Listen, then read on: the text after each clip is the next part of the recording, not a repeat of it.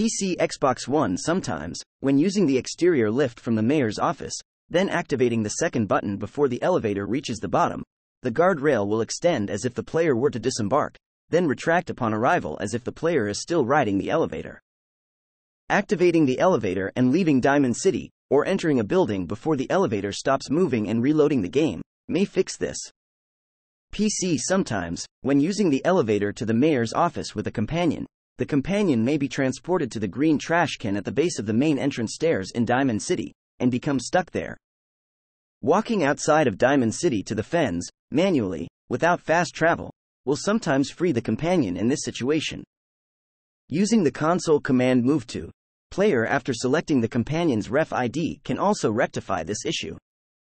PC PlayStation 4, any items placed in the mailboxes, including the one in front of the sole survivor's home plate residence, will be displayed as owned.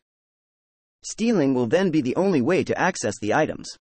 PlayStation 4, Xbox One. After completing the quest Unlikely Valentine, 2 triggermen may spawn in Diamond City each time you travel to the city. Most of the civilians in Diamond City will attack the mobsters. There is currently no fix for this issue.